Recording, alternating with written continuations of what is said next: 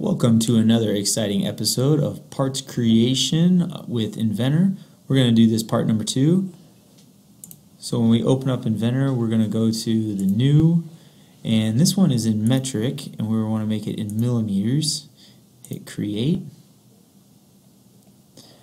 We're going to start with our 2D sketch and hit the XY plane. To make it helpful, I'm going to hit my Windows right, and I'm going to bring up my plans and put the Windows left button.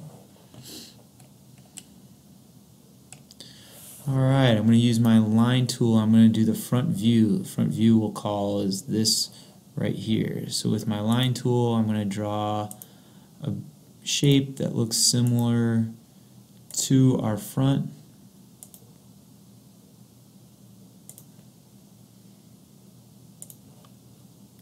And then make sure that these dots are connected. I'm going to use some constraints, this perpendicular constraint, and make sure those are lined up, and they are, and make sure this one's lined up, and now it is. And now I'm going to use my dimensioning tool. I always try to do the longest dimension first. So this one is 60 millimeters.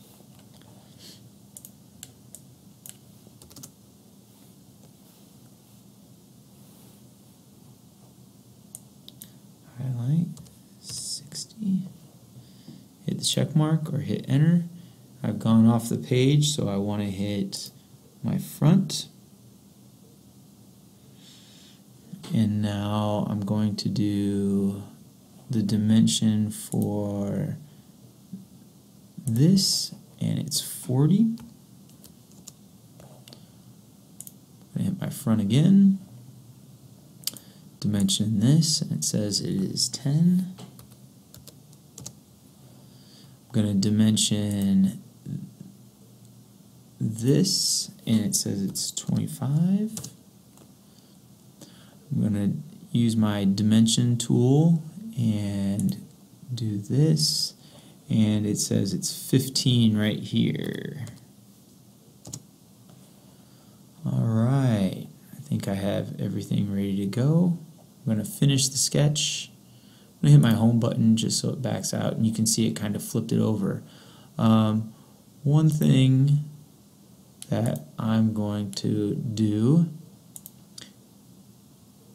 is I'm going to extrude this,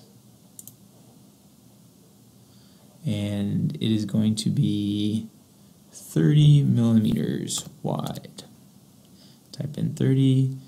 Hit the checkbox, and it's turned on me. So I want to shape. So there's my front.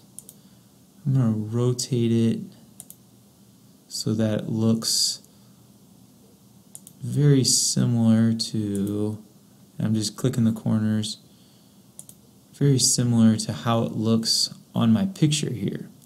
I'm going to take the house and right click and set this as my home view, and now I'm going to work on this shape right here. So I'm going to simply left click on the side, create a new sketch, and project my geometry of this side that kind of outlines it for me. I'm going to take a rectangle and draw it, let's see, 15 millimeters. I'll hit the tab button to shift to my other one by 10 millimeters and hit enter. And now I want to make sure that I'm dimensioned from the bottom is 5 millimeters. So I click 5 and enter, and then I want to go from this left side, left click, and then this left side of the square that I've created, left click it, bring it down, and type 3 millimeters. I'm going to finish this sketch. I have this little rectangle created. Finish sketch. Extrude. and I want to click this, but you'll see it'll come towards us. We want to change the direction of that, and since it doesn't tell us how far it's going to go, we're going to send it all the way through by clicking the down arrow to next, and you can see it goes all the way through. Click OK, and we're all done. So I want you to save it by going to Save As. Go ahead and put it in your name folder. In this case, there's mine.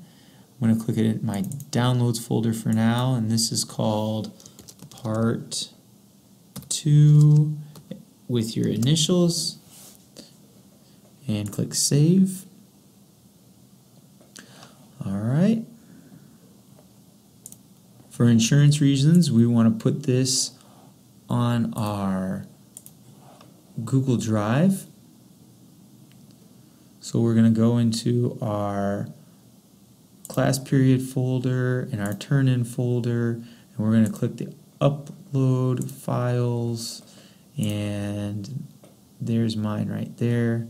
It's in my name file, my downloads folder, and then I'll hit open. It'll take a second to go, and the next place we want to put it is we want to turn it in. So since you're finished, you'll go to schoolwork, and you're looking for the part where it says upload part 2, and then you'll have it, please upload it and click submit, and you'll be all turned in. Thanks.